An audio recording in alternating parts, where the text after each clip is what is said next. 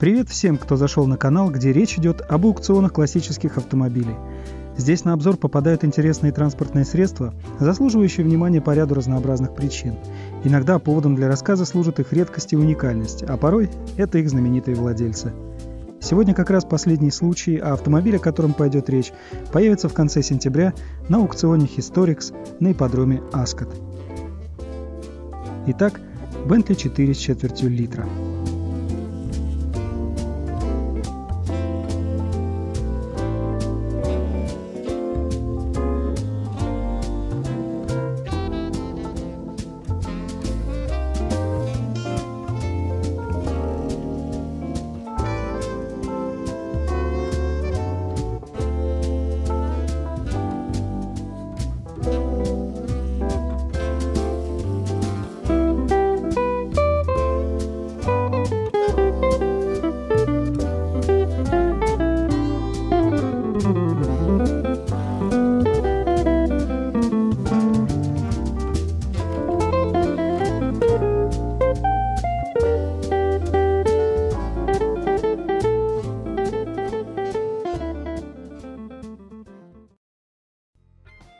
Британский инженер Уолтер Оуэн Бентли начал продавать автомобили из своих мастерских в Криклвуде в 1920 году и за несколько лет превратил свою компанию в доминирующую силу в автогонках на выносливость по всей Европе.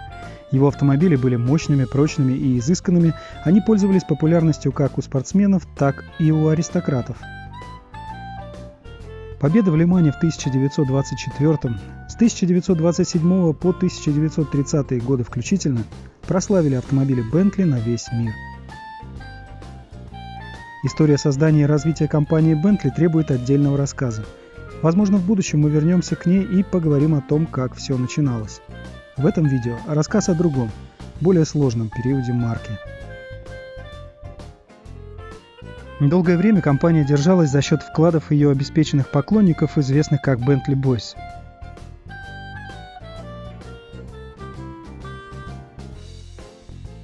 Однако, несмотря на великолепные инженерные таланты, Уолтер О. Бентли был несколько менее успешен как бизнесмен, и вскоре компанию постигли финансовые проблемы.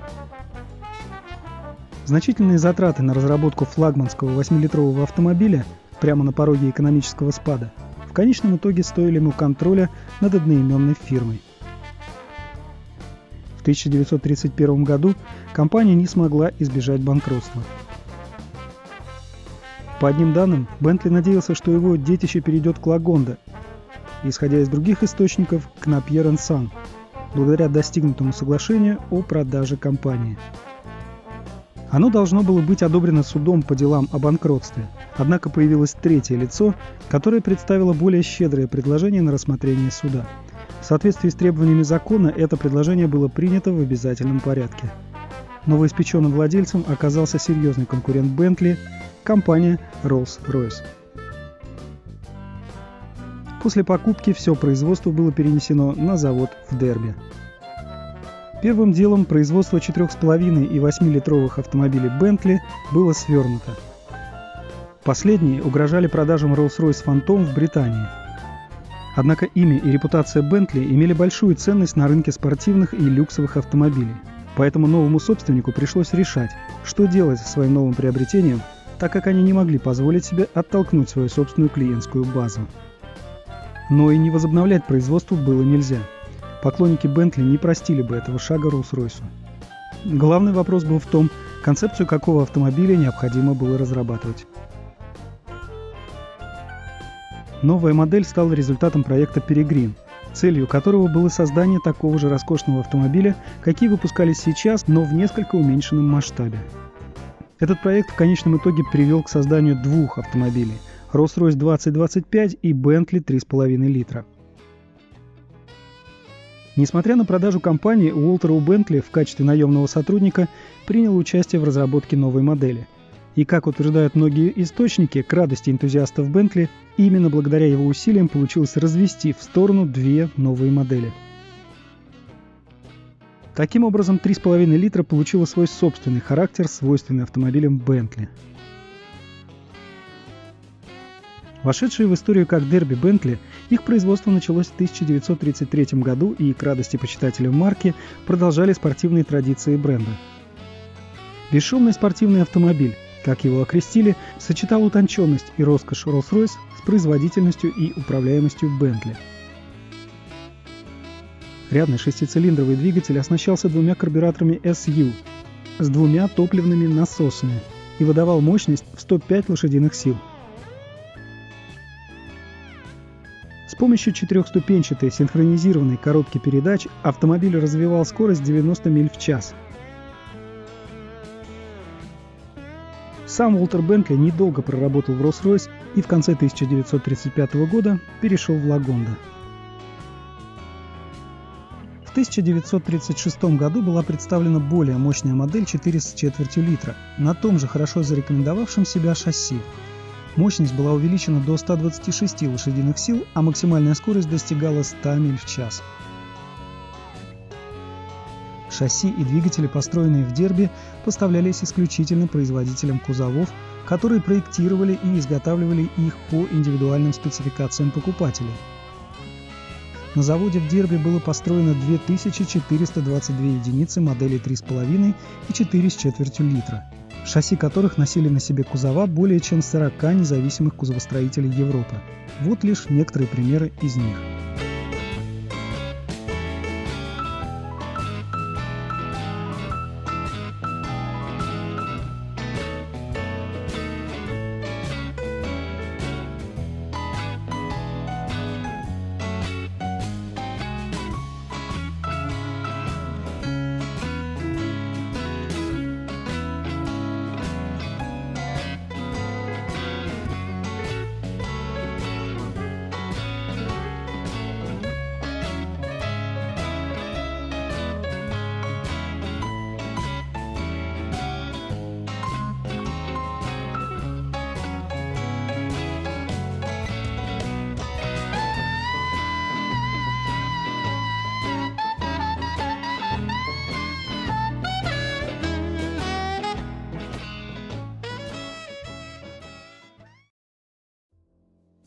Вариант, о котором мы решили поговорить сегодня, это великолепный Bentley, кузов которого был изготовлен компанией Park Ward.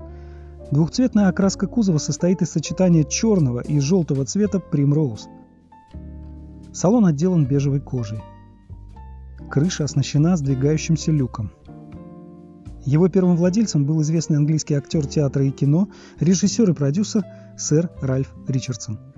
На его счету роли более чем в 80 фильмах. Среди известных широкому зрителю это «Доктор Живаго» 1965 года.